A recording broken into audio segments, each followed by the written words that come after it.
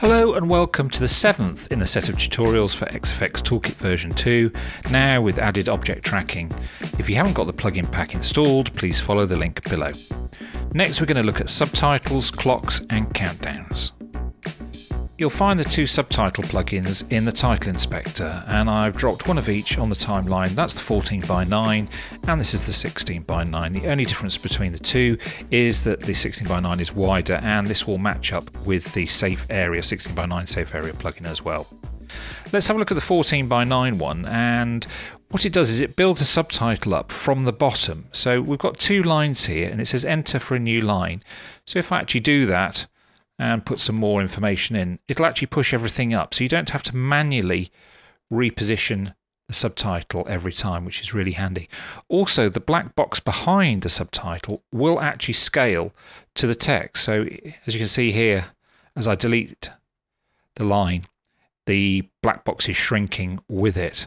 Also handy if you need to put a break in, if you just hit return, then that will do a break and everything will rearrange itself. So you might have a subtitle that's got a really long line at the top and then only a few words below, and you can just put a break in to make the thing look a bit neater by condensing it down.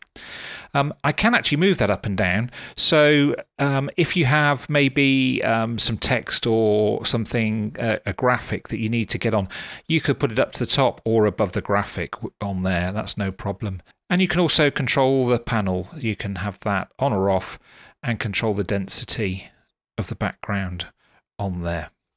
Also, one trick here, because it actually follows this bounding box, if you've got a bit of text that is just a bit too big, you can just slightly stretch it and that will drop it back down. But keep an eye on the safe areas. But that's one trick just to get a bit more text on a line.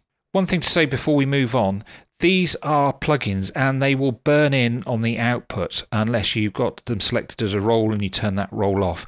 They are not part of the Final Cut Pro subtitle system in the app. They are separate, and they're good for putting, if you've got a quick interview with somebody in a different language in a program and you don't need subtitles right the way through. They're just a very good way to get the words on the screen quickly. Next are the clocks and countdowns, and you won't find those in the title inspector because they're generators. So go to the generators, XEffects Toolkit, and you'll find 4 of them. 2 different types because we're using 2 different frame rates on there. I'm in 25 frames a second, so I'll click on that and hit E to put it on the timeline. And as you can see, we've got a 30-second clock counting down before the program starts. There are controls in the inspector. You can say, well, maybe not a 30, I just want a 10.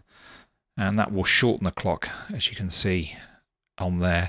And also it comes preloaded with what we think most program users will use, so parts, duration and dates and other information frames. You might want to change that if you're using a different one.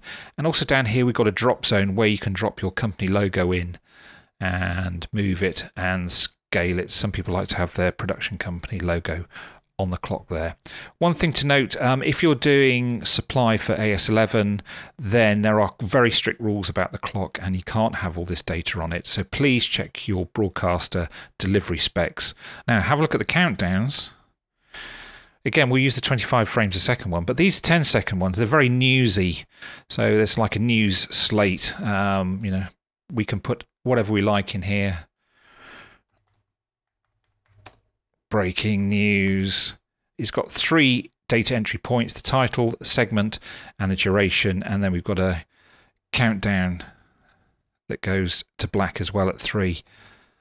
So this is great if you're doing a news report or satellite feed, anything like that. And the bars on the bottom are so you can just have a quick reference on the waveform, just to check everything there.